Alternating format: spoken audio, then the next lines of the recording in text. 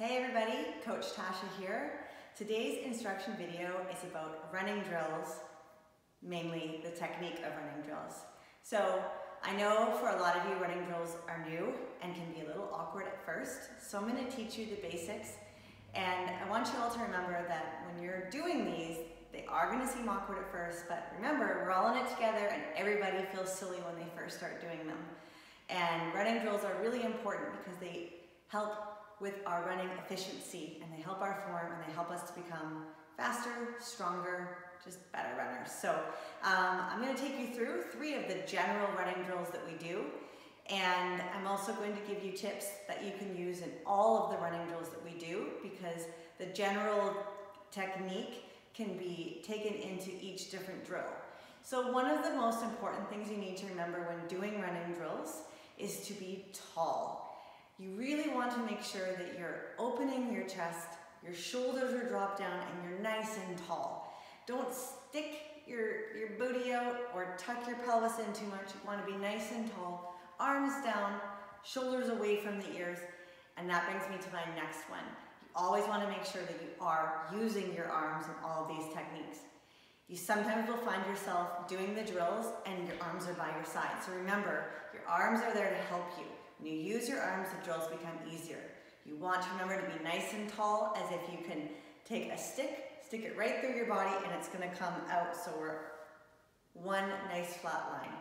Something's pulling you from the top. So here we go. We're going to go with what we call A's, walking A's. So come with me here, and I'll show you guys. So walking A's are very simple. Again, nice and straight. Here we go. We're going to use our arms, and we're just going to go up and down. Up and down. When you're doing these drills, you want to remember to engage your core to bring your leg up, not just lazily bring your, so think, core is engaged, glutes are working, up, and we're just marching, nice and easy. This is just a walking A. Now, we can advance that to what we call an A skip. So it gets a little confusing. You don't want to just be out for a skip like this. We're always remembering things that we've talked about, arms straight, core engaged, working the glute, always remembering those things when you're doing drills. So a skip is you're going so high, this leg kind of goes like that. So it looks like this. See how my arms, I'm using my arms to help swing my leg up. Now we're going to go with B's. Walking B's, it's just like you're going into an A, but you're going out and underneath your body.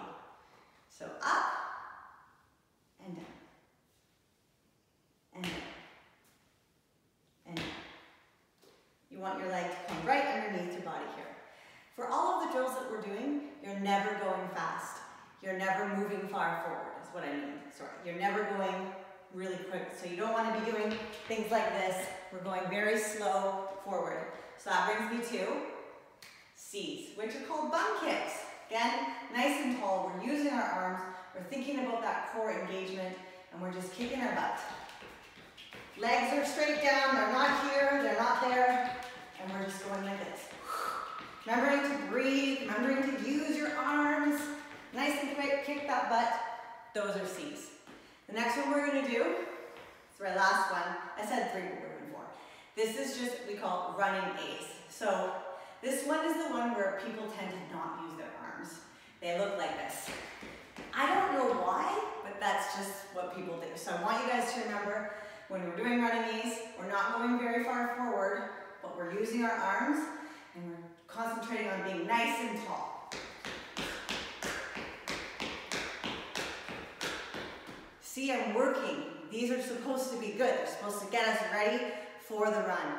And now you're feeling efficient. Once you've done all those, you're feeling like, okay, my glutes are engaged, my core is engaged, I'm ready to do my workout. Drills are so important because they help with our efficiency. So good luck with yours, and have a great week.